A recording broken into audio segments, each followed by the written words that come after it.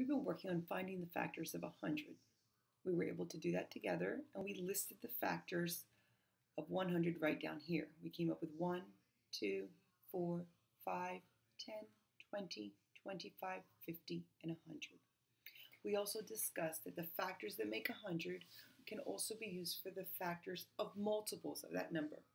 So we're going to look at the number 200. We also talked that I can double 100 to make 200. So we're going to again use that information to use the factors of 100 to help us out. Well, I'm going to start with the smallest factor. That is going to be the factor number 1. If I look over here, I needed 100 of them to make 100. I'm going to double that to make 200. So it's 200. I can now write my factor pair of 1 times 200. In my factor pair, I use the factor 1. I'm now going to use the factor 200. I only need one of them. So again, my expression is 200 times 1. The next factor I used was 2, so I'm going to go ahead and bring it over here. I know I needed 50 of them to make 100, so I'm going to double that to 100 so I can make 200. Again, my factor pair is 2 times 100. I'm going to use this factor over here, 100. I need 2 of them, so 100 times 2 would give me 200. The next factor, I'm going to go in order, so we'll go down here is 4. The factor is the number 4. Over here I use 25 of them, so again I'm going to double that to 50. So my factor pair is 4 times 50. Again, I'm going to use the reverse. 50 is a factor. I need 4 of them, so this factor pair is 50 times 4. The next factor I used was 5. Again, over here I used 20 of them, so I'm going to double it to 40, making my factor pair 5 times 40. I'm now going to use my reverse. 40 is a factor. I need 5 of them, making this factor pair 40 times 5. I'm going to go to the 10. I needed 10 of them to make 100 because we discussed it being a square number.